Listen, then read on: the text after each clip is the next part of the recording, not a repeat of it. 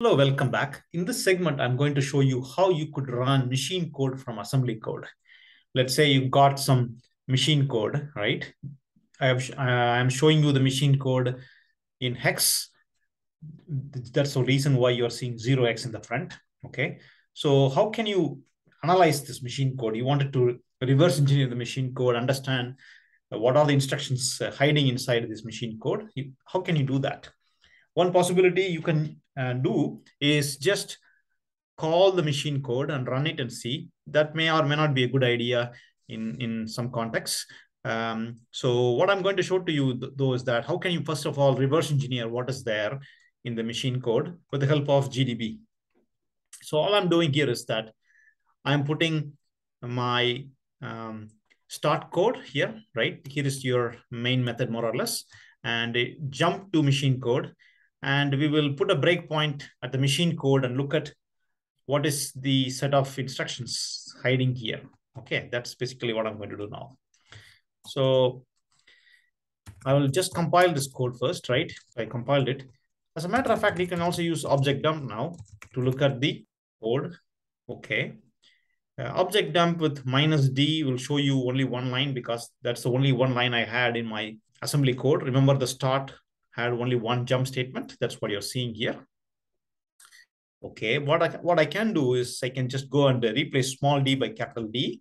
It will show me the assembly code also for the data region. Okay, all right, let's do that. Now you would see many more things. Here is your machine code that I mentioned on my assembly language, right? And 31C0, B0, all the way until 80 is something that you already saw in my assembly code, right? This is all you saw in my assembly code. But we can now look at, for example, object dump, and it's going to tell us at a high level, meaning at assembly level, we can see the meaning. Okay, it's difficult to understand 31C0, B0, Z1, and so on. Over here, only maybe a small set of people would understand this. But this is relatively a higher level of abstraction comparing to machine code, of course. This is assembly, right? This is relatively easier to understand comparing to machine code. This is machine code. This is what machine understands, okay? So all I did essentially is took all the bytes, right? 31Z0, B0, whatever, and put it into my assembly code and disassemble it with the help of object dump. Okay. That's how you could reverse engineer machine code into assembly code. Okay. And let me now show you how to run this, and then we can analyze it more. If you look at this, this is the machine code. I will be running the machine code now with the help of GDB, for example. First, let me finish the linking. I didn't link the object file. And let's GDB -q run machine code. Okay, we will have only one line, as I mentioned earlier, as part of the start statement. But we put a breakpoint at this address and run it. Now the breakpoint is hit. Let's say we wanted to see what is there in that particular breakpoint. We can disassemble the entire code now.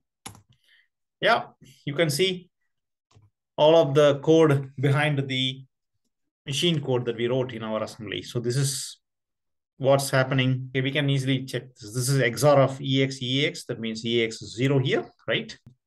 We are moving 1 to the lower part of AL. So essentially EX becomes 1, right?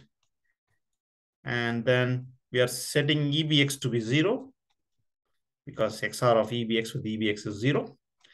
Okay, and then we are doing an interrupt. Okay, remember, if EAX has the value 1 and EBX has the value 0, interrupt means we are making a system call, which is nothing but exit of 0. Okay, so we are basically calling exit function from our machine code inside our assembly code. Okay, that's what we just did. All right. So I can now put a breakpoint. Well, this is already waiting here, so we can move step instruction, step instruction, step instruction, and then step instruction. We are done. We exit because there is an interrupt here, and the exit status can be checked easily, exit 0. Okay, we can check it from outside also. Run machine code. I can check the status, it's 0. Okay, so this is as simple as it. Okay, all you're doing is just, of course, get the machine code, whatever machine code you would like to analyze, right? Put it inside a byte list. This is the syntax. This is just a variable name or a label. Here is a byte, and you keep listing all the bytes, okay? And then you say jump to that particular label. And when you put a label, the control will jump there.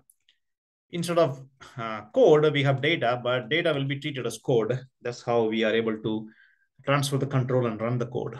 Okay, that's all. Thank you very much.